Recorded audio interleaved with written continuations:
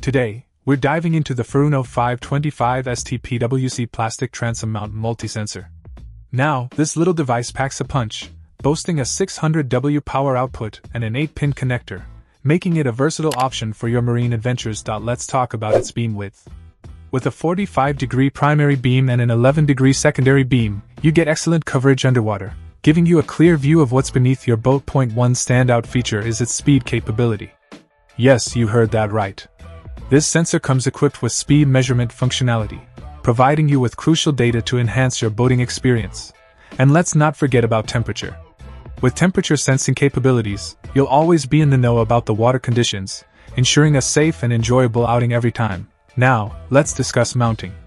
The transom mount style offers convenience and ease of installation, making it suitable for various watercraft. Frequency-wise, this sensor operates at 5200 kHz, delivering reliable performance across different environments. In terms of dimensions, it's compact, with box dimensions of 4 inches in height, 8 inches in width, and 10 inches in length. Plus, it weighs in at just 2.5 pounds, so it won't add unnecessary bulk to your vessel. Overall, the Furuno 525ST PWC plastic transom mount multisensor is a reliable companion for any boating enthusiast. With its impressive features and compact design, it's sure to enhance your on-water experience. Check out the video description for updated price. And thank you for watching this video.